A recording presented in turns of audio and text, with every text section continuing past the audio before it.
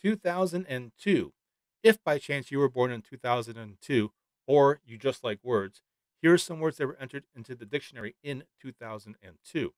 We have dubstep, selfie, exoneree, goji berry, humble brag, norovirus, thumb drive, and vlog.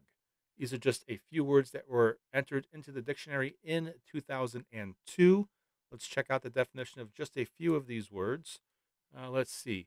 Exoneree is a person who was exonerated, a person who was convicted of a crime and later officially declared innocent of that crime and relieved of all legal consequences of that conviction.